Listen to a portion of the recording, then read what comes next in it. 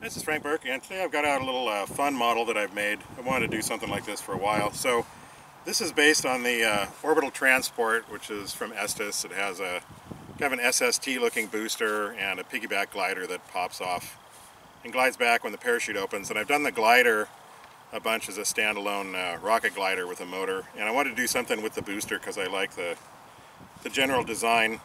The general design has these motor pods inboard, so I can't really do elevons in there, so I had to lengthen the wingspan to get the elevon controls out a little bit further.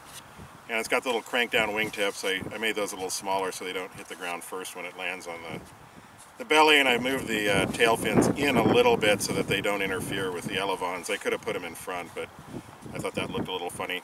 So this is using BT55 tubing. It's 33.5 inches long, 20.5 inch wingspan, and weighs right at 6 ounces, ready to fly. This uses the slow burn D2.3 motors. It's 3mm depron for the tails, 6mm for the wing. The wing is slotted through the body tube.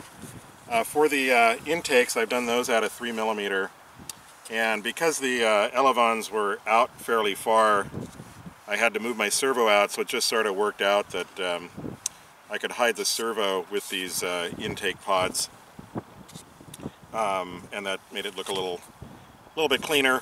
And I needed the servos back a little bit further for CG because this wing's it's fairly aft-ended, right? The model's really long. It's got some canards, but it wants to balance pretty far back, about where the center of this little cross piece is. So I had to have the weight further back.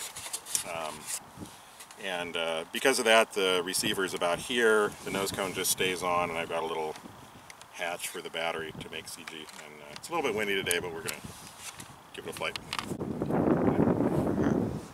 Alright, Orbital Transporter Booster on a Aerotech 18mm D2.3.